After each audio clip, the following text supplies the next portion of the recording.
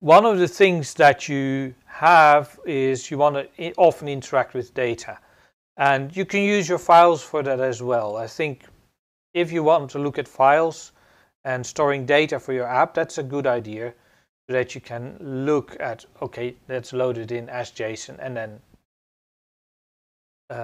provide that to your users, and then when you close your app, you might store it again in the same file.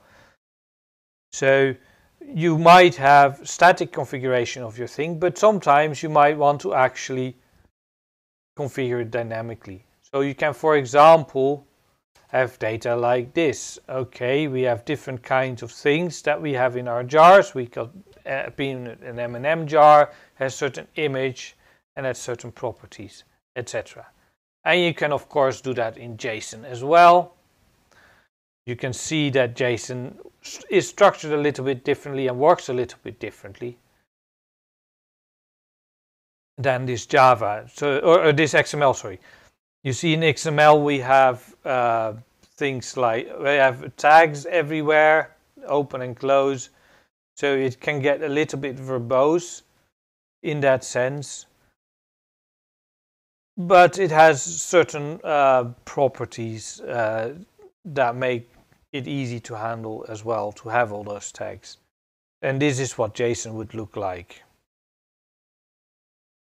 And when you look at a website, one of the things you are often going to see is that people try to optimize the data that they're doing, and they also don't want to. Okay, this is pretty printed JSON. That is very good for humans, but computers don't care. So a lot of times when people generate JSON, they don't do any of that, and they present you with something like this, which is basically all the white space left out, except the white space in the properties itself. So your programs will handle this just the same as if they're spaces, but it's a little bit more compact. Saves a tiny bit of data over the wire. Compression works really well. I wouldn't worry too much about the data over the wire, but people do that.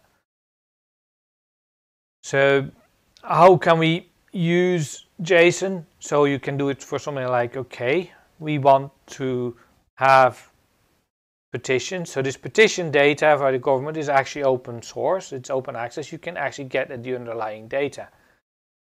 So what they did, for example, in on this website, is to actually analyze this data and make this graph from it.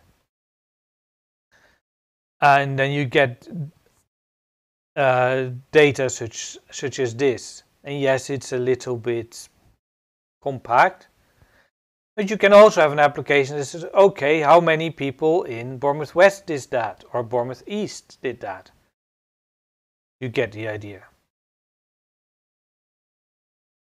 So, and in particular, what we also want to have the ability is in Python and in Flask is the ability to actually get our data.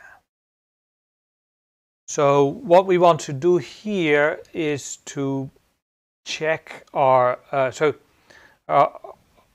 program and then see, okay, we actually have this request object available to us where we can get the arguments of the request and then get this get property. So if you post something, it will be available as these arguments.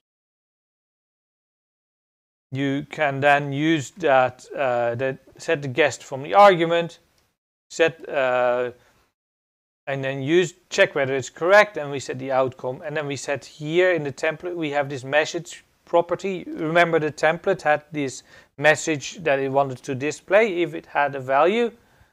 This is how you do that.